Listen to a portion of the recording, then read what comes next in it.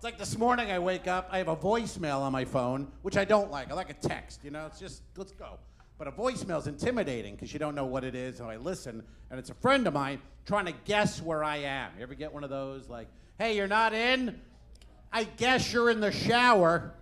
Call me back. Don't guess where I am. It's never right. And if you're gonna guess, make it fun, right? Hey, you're not in? I guess you're putting peanut butter on your balls and having the dog lick them off.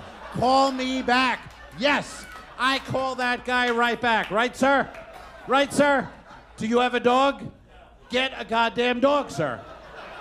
That is a nice afternoon. Let me tell you, she leaves the house, you open up the Jif, nobody gets hurt. Nobody gets hurt. It's lovely.